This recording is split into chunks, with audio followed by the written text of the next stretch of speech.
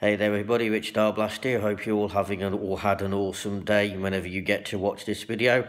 Just ordered to fire off this quick video.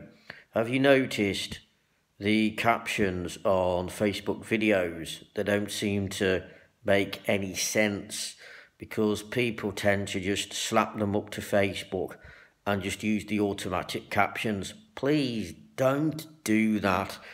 When you're going to put a video up on Facebook and you decide to use a caption file or anything like that, just manually edit the video, because Facebook will actually pause the video for you as you are writing the caption. So there's really no excuse to make your videos unwatchable.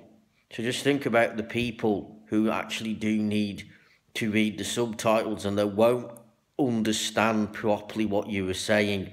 So please, just take that extra few minutes to manually edit the captions so it doesn't look like total and utter gibberish. So just take that bit of extra time and let me know in the comments below what you think, whether you think that people should take more time editing captions as they're uploading the videos.